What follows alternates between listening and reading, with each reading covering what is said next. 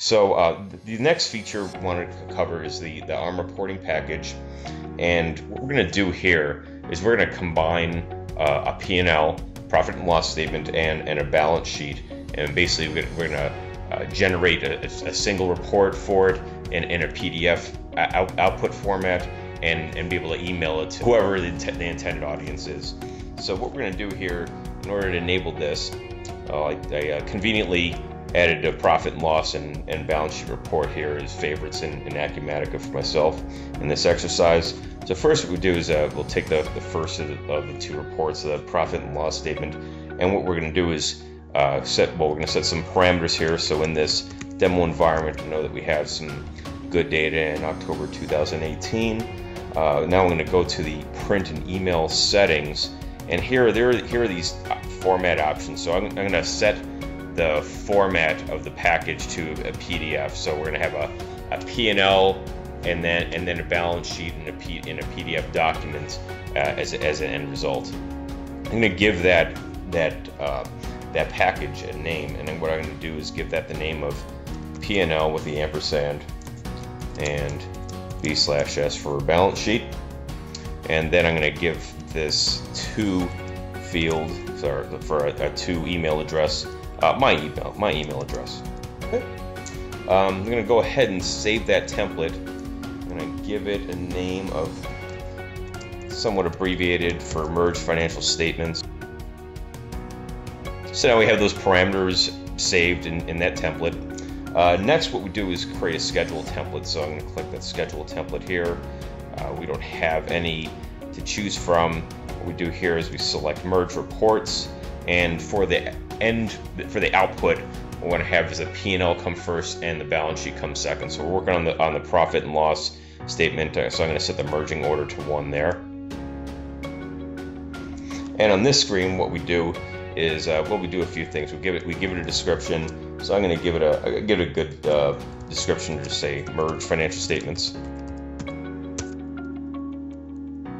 I have a few other parameters to set. So underneath details, I'm going to select no execution limit, and then we're required to put in a starts on date, so I'm just going to select midnight, and then go ahead and save that.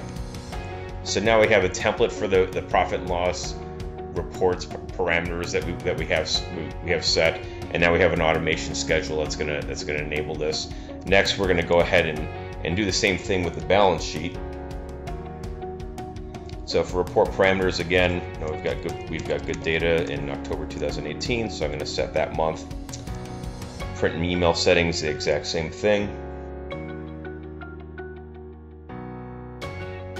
My email address. I'm going to save that template, and as a best practice, I'm going to give this the same name, this template the same name as it did for the profit and loss statement. And we're going to see why that is a best practice at the end of this exercise.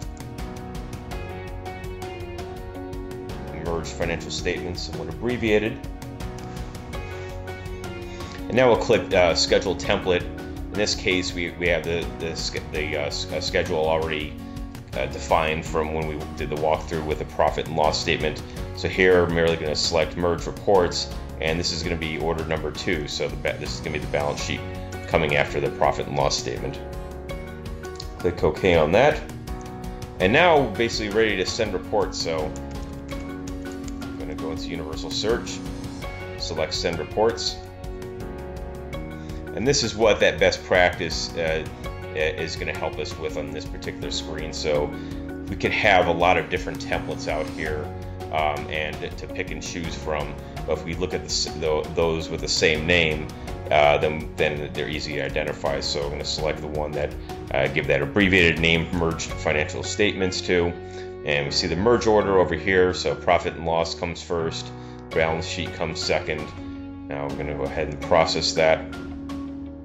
While I do that, I'm going to open up Outlook.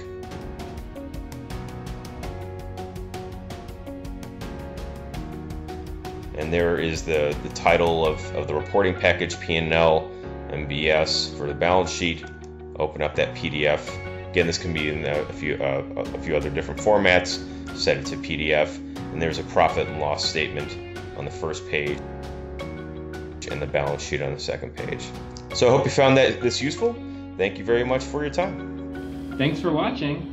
To learn more about our products, visit www.crestwood.com.